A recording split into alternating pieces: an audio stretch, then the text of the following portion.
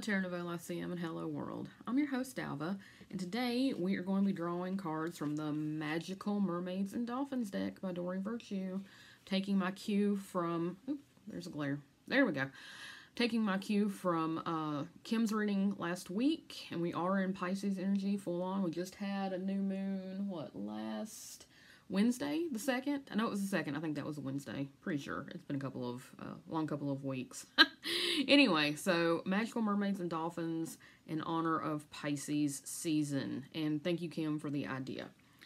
So before we get started, let's take a nice deep cleansing breath in.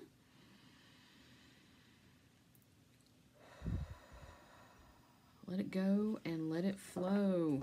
Now, we worked with this deck a couple of times. I think at least once. I know we've worked with all my decks at least one time. But here is the back of that. There's a mermaid, and she's talking to a fairy. I'm sure there's a dolphin in there somewhere, maybe. But there's the back of the deck. This one, again, is kind of like the fairy deck, in that sometimes I get something kind of accurate, or sometimes it resonates with me. These are coming out pretty quick, though. And sometimes it... Oop, there we go. Sometimes they're like, eh. But I'm feeling confident. I just feel like this is the deck for Pisces. And again, Kim sort of underlined and affirmed that. So let's see what we got here.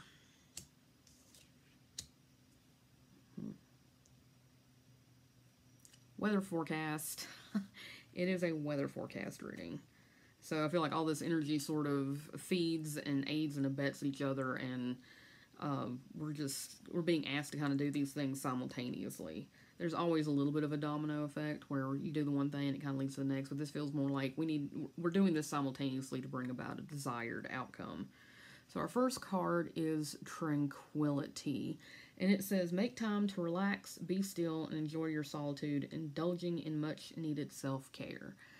And I'm very specifically getting purification from this. So this is salt baths.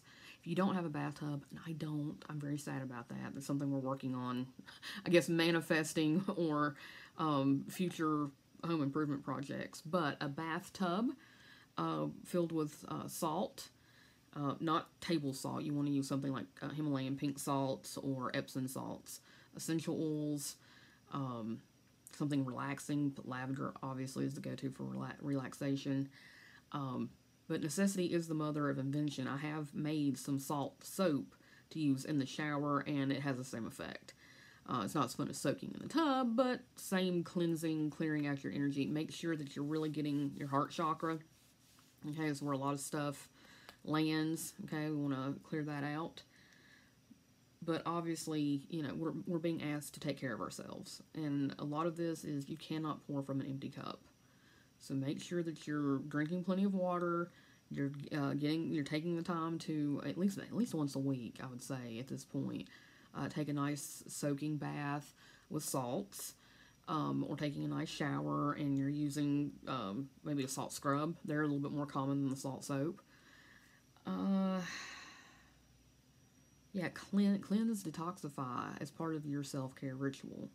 Okay, and this is going to kind of clean out some of the nastier negative things that are kind of going on. And right now, unfortunately, we have some of that going on in the world. Well, we always have that going on in the world, but it's kind of really in our faces right now. So make the time to relax, to make sure you're getting plenty of sleep, plenty of water, and cleansing. Okay, particularly your energy. If you do, I say water because, again, we're in Pisces season. Pisces, I know, Kim, you don't like this word. I'm not fond of it either. But I'm using it in the sense of sensitivity, as in more prone to picking up on things. I'm not using it in a derogatory sense, but all water signs, not just Pisces, are more sensitive to energy than some of the other signs. So it's really important, if you got a lot of water in your chart, not just your sun sign, that you are taking time to clear that out. We're being asked with water because we're kind of in a water season, but smudging, sound, the Tibetan singing bowls also works. anything you can kind of do to kind of clear that out, okay?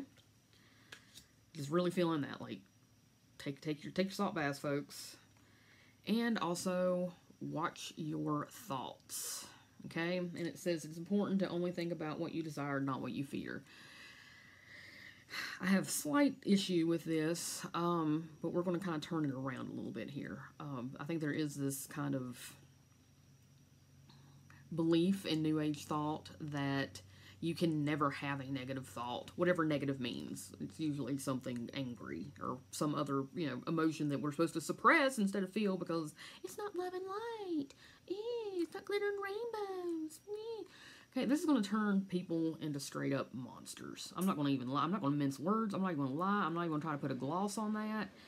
You repress your feelings, they're going to come out of you sideways, or they're going to manifest as illness in your body.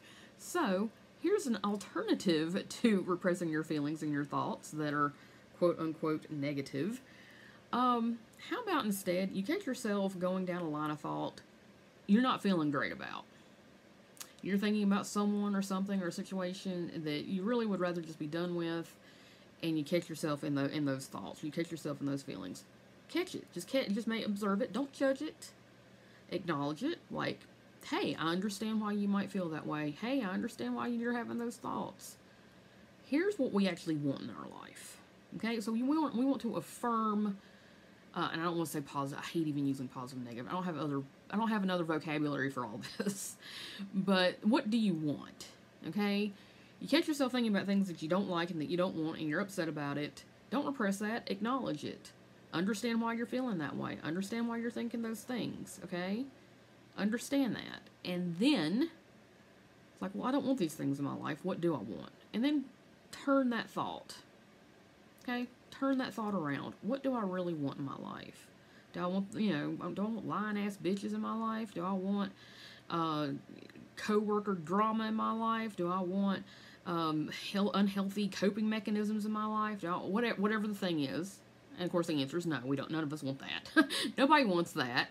Okay? And it's like, what do I want? It's like healthy, respectful social interactions, a supportive work environment, what was the other thing? Health, physical, mental, and emotional health. Those things. And then think about those and how you might attain those things if you're not already kind of in that zone as it is. Like, is there something that you can be tangibly doing? And it may be something I don't know. I'm trying to think here. You might decide to meditate. Okay? You might decide to go for a half-hour walk every morning. You might decide that there are people in your life that you need to just draw your line in the sand, and if they don't respect it, get them out of here. Okay? And that's not like a mean or, you're being nasty. It's like, no, you're drawing a boundary to protect yourself. That's cool. Alright? But turn your thought. Focus on the things that you do want. I'm not saying do not repress. For anybody's sake, do not repress. For your own sake, do not repress your thoughts and feelings. Acknowledge them. I want us to get into a habit of acknowledging them. If it comes up, say, hey, look, yep, I get it. You're pissed. You have every right to be. And here's what we actually want in our life. Okay? Turn your thoughts. Turn them to the things that you want. All right? And that brings us to healing heart. Again, with this, make sure that you are submersing yourself up to your heart chakra in the bath, if that is an option for you. Okay? Healing heart. And it says, you're a powerful healer. Keep up the great work. Okay, so this is what we've been asked to do. This is what we've been doing for months. It's healing ourselves. I think at this point too, and I need to be very careful and we all need to be very careful in how we do this. You're doing healing work on yourself. You may have reached mastery on something, or there may be something that you already have that you're really good with that someone else needs to heal. Okay, and this isn't a swoop in and save anybody kind of energy. I actually had this conversation last week with a good friend of mine, and she said, she made the comment like, yeah, there's a part of me that really wants someone to come in here and fix this, but I know that I need to learn how to do it myself. And I'm like, that's powerful. Okay, that's very powerful. That's being empowered, right? You're not being saved. You're not having some kind of codependent, unhealthy thing going on with someone else. You want to learn the skills to be able to do this yourself, even though it's not, maybe not natural to you, or maybe not. In this case, we were talking about boundaries, and even though that's not like something that she's really comfortable with or good at, it's something. It's a skill. It is a skill that she can learn, and that will help her in her healing. Okay, that's huge. I was just, ugh, my heart, my heart. Like when she was saying that, I'm like, that's so powerful.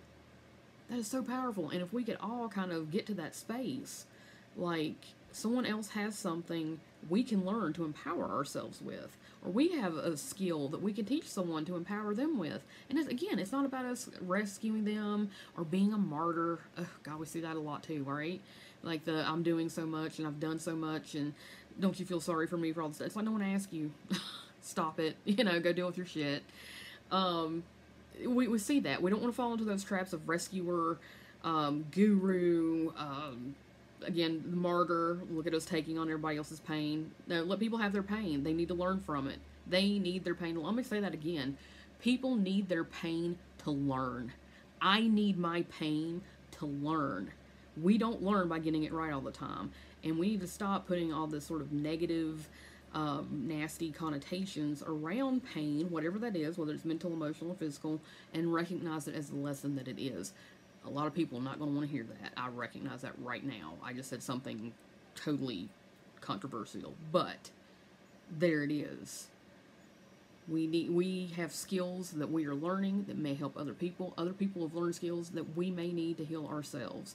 This is an energy exchange. This isn't a swoop in.